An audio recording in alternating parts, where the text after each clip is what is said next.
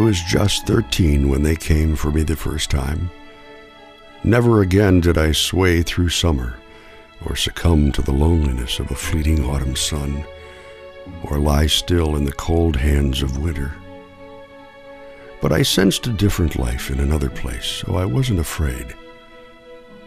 Anxious is a better word.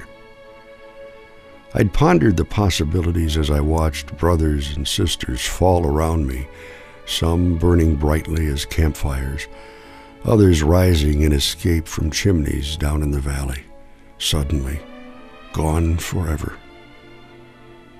I enjoyed my early years next to Sasaphras. She taught me everything. We overlooked a small Michigan town called Grayling. From the edge of the forest, we watched children play. We watched them grow. I am blessed with many fond memories.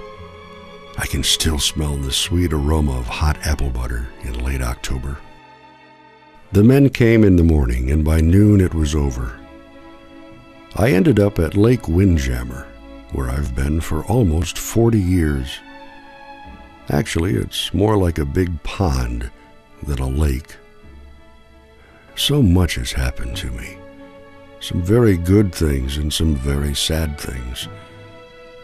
For example, look at me now, chained to a Dutch elm by fat, rusty links that hang heavily around my tired old legs. Why chain me? I can't run away. And who would want to steal an old sweet gum like me anyway? I wish they'd take me back to the water's edge. It's hard to see the children from here. I wish I could smell hot apple butter. I wish I could see Sassafras one more time. I do miss her so.